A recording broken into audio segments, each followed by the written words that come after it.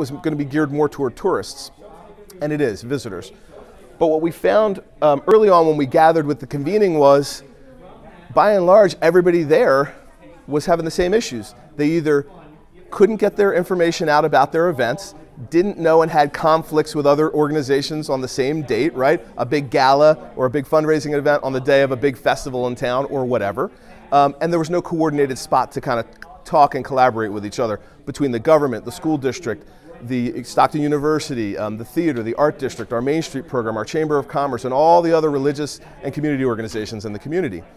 So what we found was from that convening at Creative Hammonton in 2016, we kept our direction going for focusing on visitors to the community, but we added another layer, and that was for the locals, right? To really kind of engage the locals and the producing organizations, these event organizers.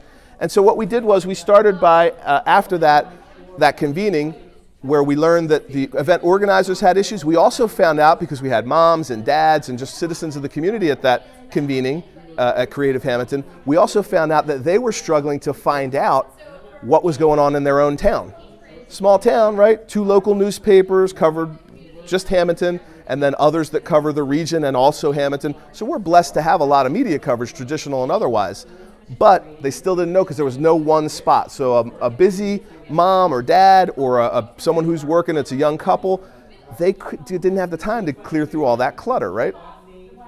So we decided, knowing those 2 pieces and working with our tourism piece, we decided to put it all together. But first we gathered. We gathered a group, a handful of community organizers, and in particular event organizers in the community. We didn't take everybody. We didn't start off with everybody because we couldn't. We started off with a relatively small group as a spin-off of Creative Hammonton. And the key thing, one of the key big takeaway points is we spent about 6 months from our first meeting on just building trust. Now that's going to sound a little crazy because it's like, who has time to do that, right?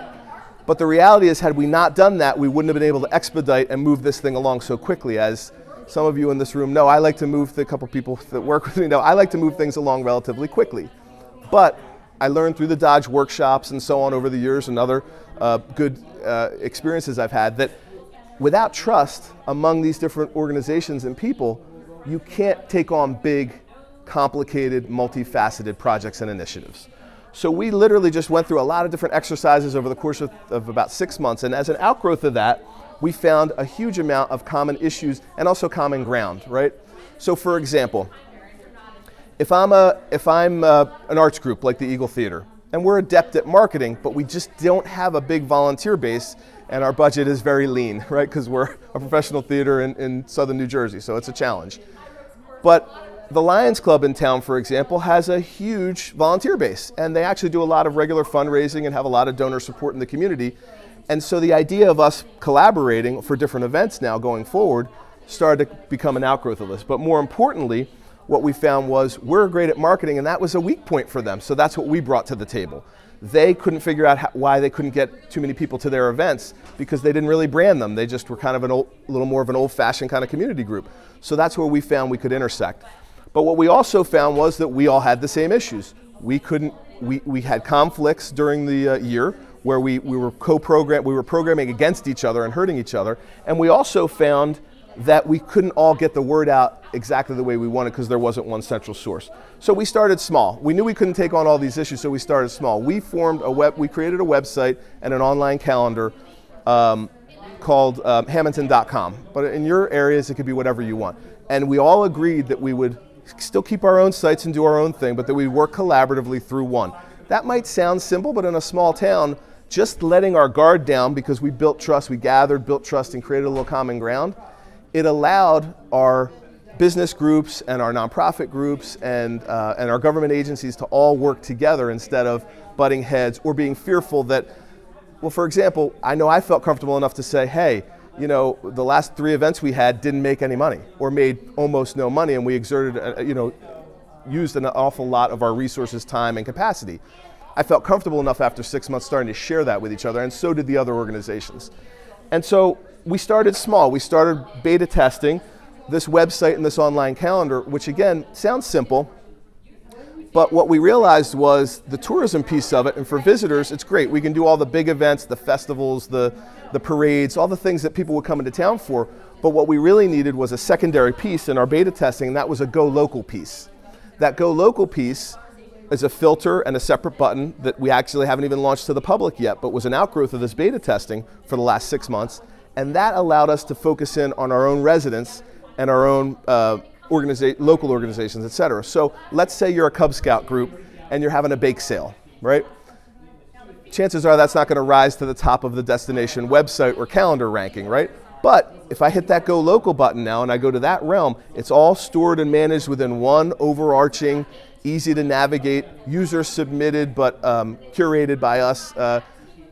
What's that? What is it?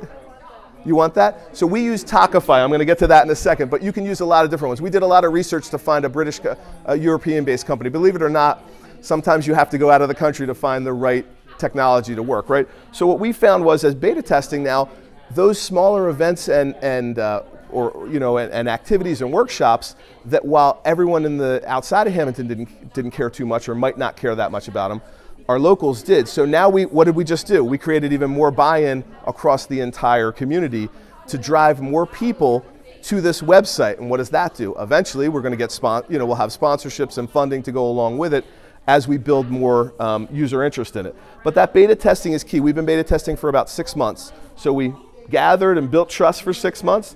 We started relatively small and we beta tested.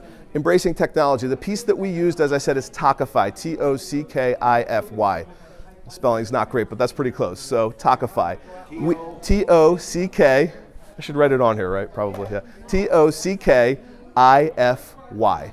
We use Talkify. You can't see that from a user perspective because we embedded it and we use the white label. So it's basically hidden from you. You just see a calendar and it's embedded at hammonton.com. But behind the scenes, the technology is called Talkify, yes. Are people paying a fee to get their event? To start, we're not making anyone pay a fee. We are funded. We actually created, as part of this, we created an interesting funding source that I want to thank John over the years. Every year provides a wonderful endorsement letter and recommendation letter for our community. Our municipal government, we were the first theater, we believe, in the country, but certainly in New Jersey, to get to be funded through the general budget of the municipality for the purposes of tourism. So since we don't have a Convention and Visitors Bureau, we treated it under that arm of tourism as it relates to, because we're the theater, so like that's the closest thing that there was to a Convention and Visitors Bureau. But in our case, to answer your question, it was about, I'll give you the real deal here. It was about $400 per year for this white label, meaning that it's the users can't see that it's Talkify to the outward world. It's all behind the scenes. You can pay much less than that annually, and it'll just say Talkify on it, which is no huge deal. We just, for branding, didn't want to see that. And a little bit for web hosting, which is very minimal. $100 including everything. And then honestly, we paid about maybe $400 or $500 total to build the entire site and upload all of the data.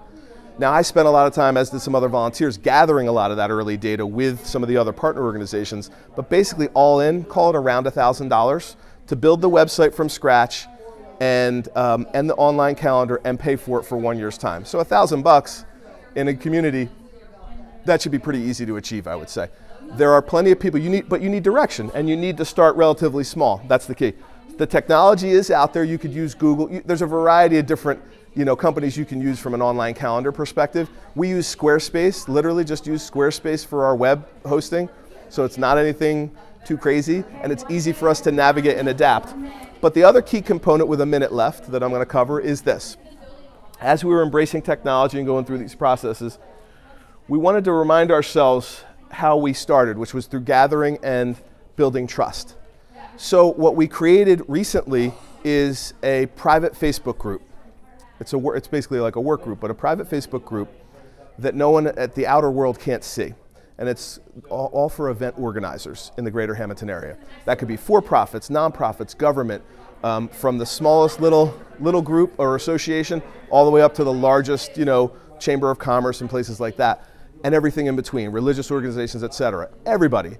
And now they're all being invited to this private Facebook group so that then we can start to dialogue more. We started beta tested there too, very small, but now we're starting to expand it so that we can start to cross-collaborate. So let's say you have a big new music festival that you wanted to start on the weekend of June 15th or something like that. Well, that's the same day as our big food truck festival in town. Maybe instead of that, a year out, we could start planning to either maybe join them together into a food and music festival, or maybe pick a different date and kind of collaborate. So that's what universities do. We're not a university, obviously. We don't have that kind of control. Well, they don't, I shouldn't say. Some universities do, and they don't always do it, you're right. So the idea, though, is also it could help, for example, again, if you're that, if you're, let's say, a women's civic club in town, and you're very adept and have a great volunteer base, and you have a great event, but it's just not getting a lot of people out to it, we could help. Another organization might be adept at marketing, and that's where they can cross-collaborate with this private Facebook group to kind of intersect. Also, we can start to combine events. For example, we created what's called Green Weekend. It started off with just a Green Day festival, our Green Committee in town that formed about 12 years ago. And then they did their own festival on one day of a weekend. And then another group was doing a community town-wide yard sale all over the community and publicizing it. And another group, the Education Foundation in town, was doing a shredding event, a big community shredding event, and also a recycling event for old electronics, glasses, all those sorts of things. We combined it together, created a marketing band over it to make that work, and called it Green Weekend. Now, we didn't do that as an outgrowth of this. That's the only example I can find in our town prior to this where it happened naturally. So think about that. Over 10 years, let's call it, it never happened other than one time. So since then, now what we're doing is we're all working together to intersect because we're all talking to each other.